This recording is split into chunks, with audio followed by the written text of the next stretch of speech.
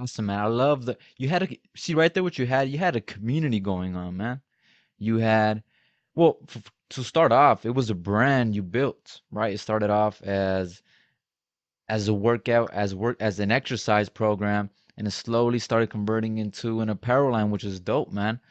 I feel that's how everybody should start when it comes to branding themselves or a product, you know. Start with yourself, you know, express yourself. You're good at working out. You have a couple workout programs. You follow a certain workout routine, you know, go ahead and you know make that workout and share it with others. You know, share it with your friends. Get a group like you did, man. Get a group going. Um, I feel like everybody, especially now in 2021, man, everybody can start some sort of business, some sort of product, can offer some sort of service uh to anybody really, man. You just have to I feel like it just comes down to authenticity. You have to find out what you're good at, what you're about, and then brand yourself, man. Like for myself, as an example, put myself as an example, man. I'm a professional boxer, and I just don't want to be another boxer, another fighter that all he does is throw hands. Everybody wants to see, you know, a good fighter throw hands. That's no question. But you know, what else can that fighter offer? Well, for what other reason might you want to see that fighter up in the ring? Does he have a certain personality to him? What else does he bring to the public? Or what type of value he offers to the public besides the fighting aspect?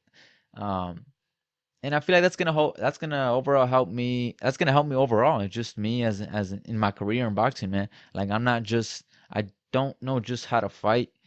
I know a little bit more. I can share a bit more. So that's kind of like my goal with what I'm doing at the moment with my podcast, uh, with what I bring to, you know, even stuff I just what I bring to people in my Instagram stories and my posts. Just try to share a bit more about myself, how I think, how I see things, my perspective on certain things in life. Um, yeah, man. So I just try to. It's been hard for me. It's sometimes it's hard being authentic, man. It's hard being authentic in the way like because I would consider more but not anymore but before I was a real timid person, man. You mentioned you were an extrovert earlier. I'm an introvert, bro. Yeah. I going out and talking to people, drain is a strong word, but I feel like I'm real um selfish when it comes to like sharing my energy. It sounds bad, It's but I not. feel like yeah, I feel like I don't know. I see my energy as something sacred, man, and I'm real selective as to who I share it with. Uh, because if I share it with the wrong people, and if I'm receiving the energy that I don't want to receive, I feel like it's gonna fuck up, you know, just my way of thinking. It's gonna fuck up my energy. It's gonna fuck up my vibe. So I'm real selective with who I talk, man. So it's not that I don't like talking to people, because obviously I got this podcast going on. I'm talking to people. I'm talking to you, but it's just like, I need to talk to the right people.